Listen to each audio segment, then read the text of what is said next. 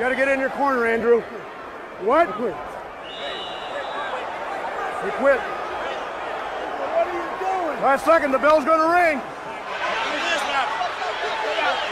Get out there! Chris, get out there! Oh, no! You did it! Get out there! And he said it a little more colorfully than that, Steve. I'm telling you right now, Sterling's excited, he's upset, and I'll tell you what. Exactly. They're throwing popcorn soda. After he quits at the end of 2 rounds. Oh, look at that. Oh, my goodness. Let's hope this doesn't really get out of hand now. It's getting very ugly here now as they hustle him out into the back area. Listen, I'll tell you what. Let's talk to the man himself, Mr. Galata. Andrew, the crowd is stunned. They can't believe it. What happened?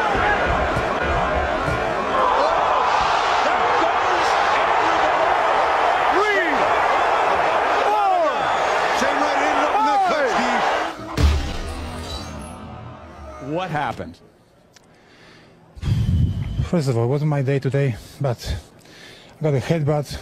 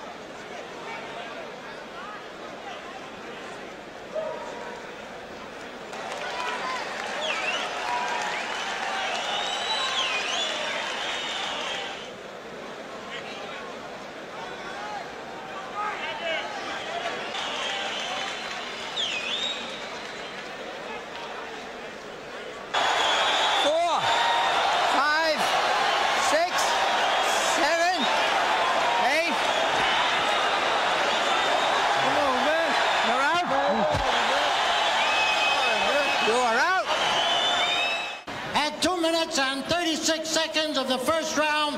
The winner is still on 13 and a half, Mike Tyson. 10 rounds.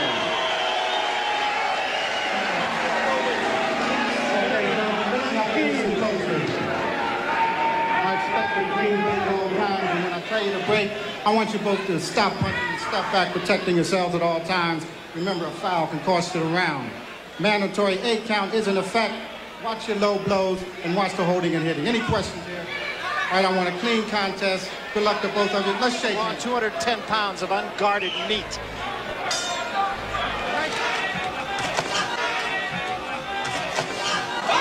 Game plan is starting to work now.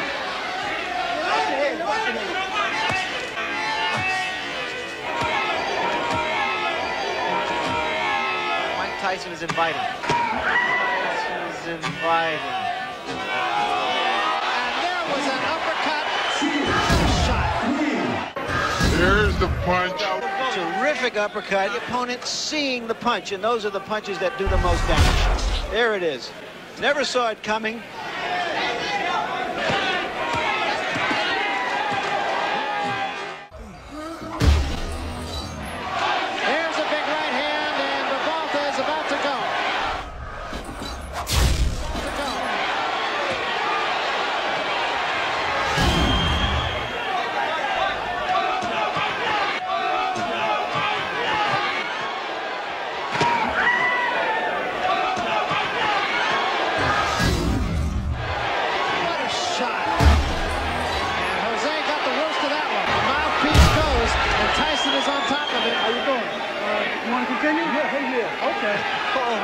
So do you want to continue? He said, yeah, hell yeah. That's a fighter. Here, Tyson with that aggressive style and working the left hook. He was able to hurt. And that's it. I want to say that there's no way Revolta could win the fight. I'm cautioning you again. Obey my commands at all times. Is there any questions? Shake hands. Good luck. Bruno's showing that he's not afraid. Hanging on. Bruno's already tagged with the right hand. And there goes Bruno for the first time in the fight. Watch this now, and let's see just how it happened. There was a short right hand that caught Bruno.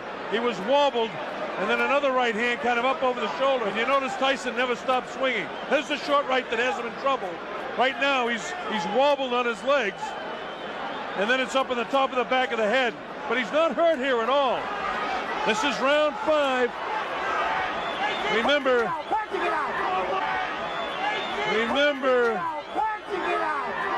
a fighter cannot be saved by the bell as the big right hand lands.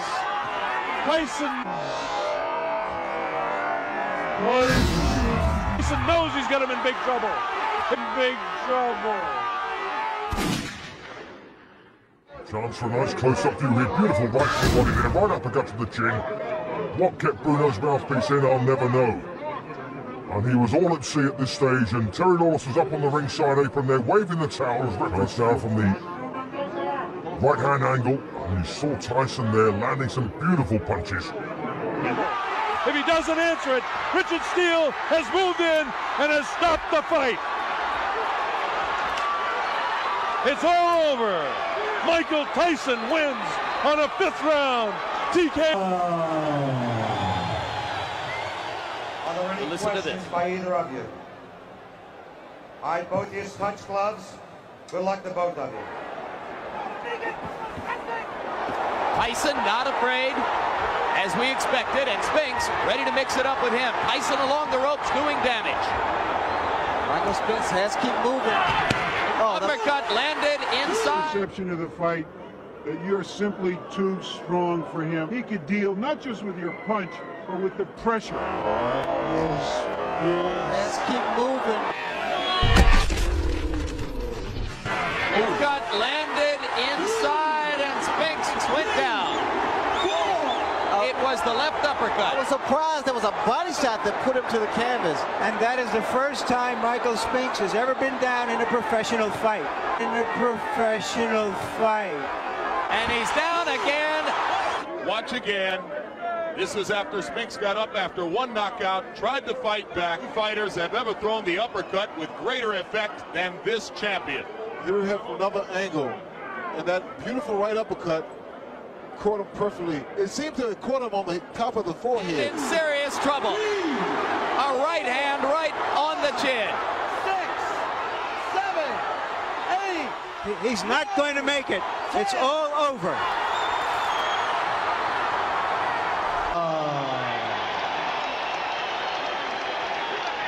Board. Protect yourself at all times. Both you touch gloves. Come on, come on. Come on, baby. Stewart has stated categorically that he knows he needs to keep throwing punches to try to keep Tyson occupied. If he stops throwing, he'll be dead. Tyson lands a right and another. You look at Tyson moving in with controlled fury and the right hand from the first knockdown, and he went down without Mike having to land a crushing blow. I was afraid of a 30-second sound bite. All right, man? Okay, let's go. A good right hand that hurt Stewart again, but Stewart is still upright.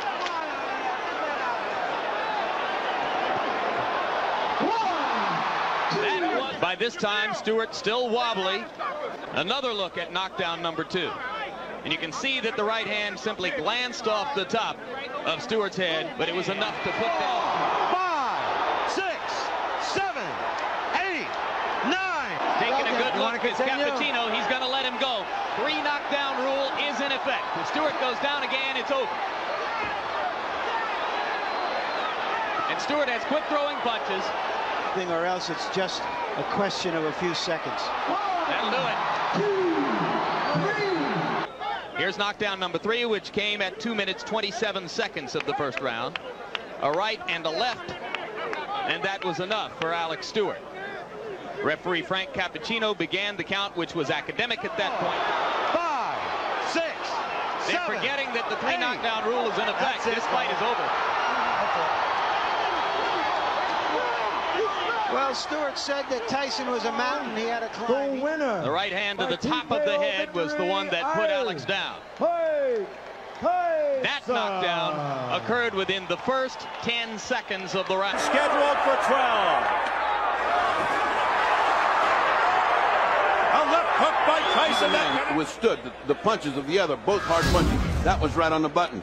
If he fell before, he should have fallen down. And a solid left hook by Tyson, then a right. Down goes Ruddock. Really hard. I think if you really looked at it tough, you'd have to say it's not a legitimate battle. But it was quite get there. There's a left by landing good punches. In comes the counter Tyson killer, the left hook. a left by Tyson, and down goes Ruddock. What a counter punch. 6, 7, 8.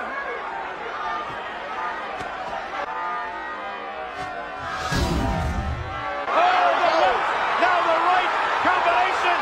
Steele steps in. Is it over? It's over. It's over. And Mike Tyson has defeated Razor Ruddock here in the 7th round. Back, ladies and gentlemen, introducing the one, the only Mike Tyson. Protect yourself at all times. I expect a tough, clean fight. Any questions from McNeely's corner? Any questions from Mr. Tyson's corner?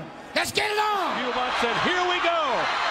And McNeely, as advertised, comes right at Mike Tyson. Down goes McNeely. Seconds into the first round. You keep your eyes on the right hand of Mike Tyson. Now he's in a perfect position to come back. Whack. And you see he's turning his head as he got hit. But it was enough to stun him, and he kind of tripped over Mike's feet as well.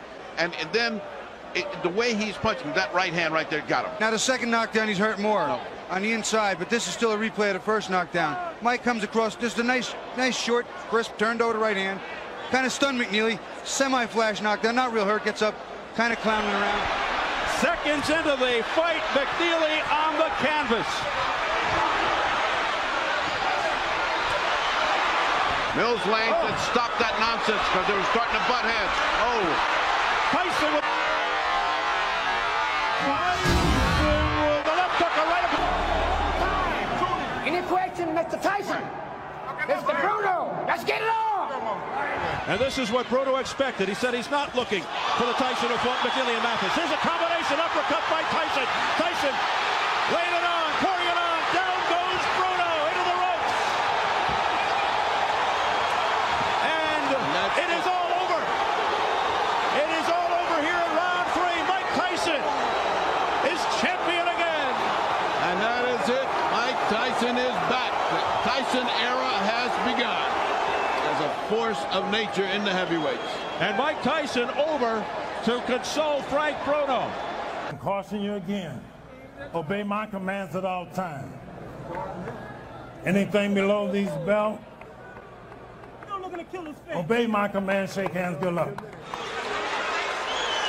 He had a nice long rest there, but he has felt. Back comes Sheldon. And he hits Sheldon, but it's not even a big hook. I mean, that's a half a hook. Bruce goes back into the ropes, and I think it's partially a problem of this. Bruce goes back to the ropes and down. The crowd is booing. I hear him in the background. I'll tell you why they're booing, Steve. They don't believe those were legitimate shots for heavyweight champions to be knocked out with, and I have to somewhat agree.